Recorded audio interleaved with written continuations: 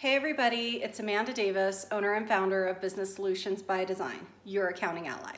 Coming back to you this week to talk about finding help, desperately seeking somebody, right?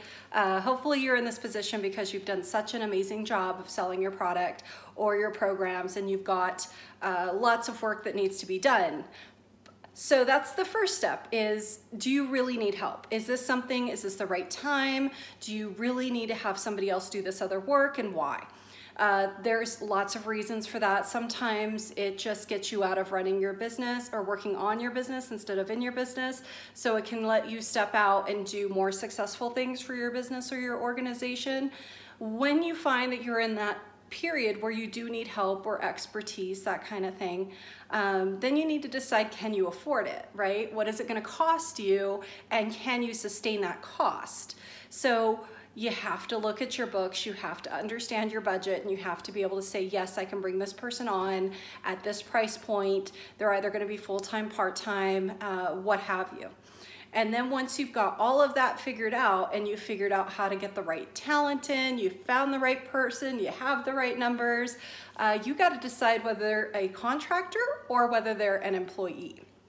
Now, you may not have a lot of leeway here, right? Some businesses tend to prefer contractors because then you don't have to get set up on payroll, you're not looking at benefits, you're not looking at labor laws and down the road, all these things, right? But the IRS is pretty strict. So you've got to be very careful with the nature of the relationship you are having with the person you're bringing on, and to determine whether they are an independent contractor or an employee. The IRS has on their website a test, and you can take the test and figure out, can this person actually qualify as a contractor? And if the answer is yes, then you need to decide between you and that contractor if that's the type of relationship that they want to be in. Because if they are a contractor, they are in business for themselves. They are not having taxes withheld. The income's going to be reported on a 1099, and they're going to have to take the consequences for all of that. And in the state of New Mexico, they'll have to deal with gross receipts tax on that 1099 income that you're paying them. So unless you can issue them what's called an NTTC, every state is different. Every locality and municipality has different sets of rules. In most cases, if you're a service-based business in a state that doesn't have gross receipts tax, say they only have sales tax on products, then you're likely not running into that issue.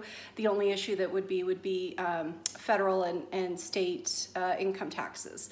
So you just really kind of have to work all of that out.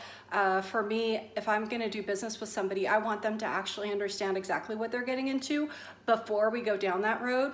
And some of the things that you can find out is, if you think that they're a contractor and you've legitimately put them in that position, and you feel like you've done it correctly, you could be wrong. So definitely go back and look at those tests on the IRS's website to make sure that you have the right classifications.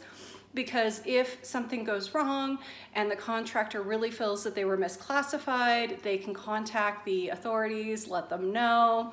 You can actually be charged if the employee is found to be correct. If the employee should have, if the person working with you should have been an employee, the IRS can say, yeah, they should have been. Now you owe us all these payroll taxes plus penalties and interest because you didn't do the right thing. Bad employer. They can sue you for, well, not sue you, they can go after you for workers' comp and all that kind of stuff. So just make sure, if your contractors are legitimately contractors, make sure you understand, make sure you have an agreement. It's even stronger if you're not their sole employer. If they have customers, different customers other than you, those type of things. So the law's pretty clear, and it usually is in favor of the employees. So be very careful in your classifications, and if you're concerned, ask somebody. We here at Business Solutions by Design will be happy to discuss that with you and go through the tests and see what makes sense and what doesn't. So let us know. In addition, if you're ready to be able to finance and afford them, we'd be happy to discuss that with you. So let us know how it is you're growing and how it is you're finding your talent and all that good stuff, because good help is very hard to find. So when you find those good people, cherish them and treat them well.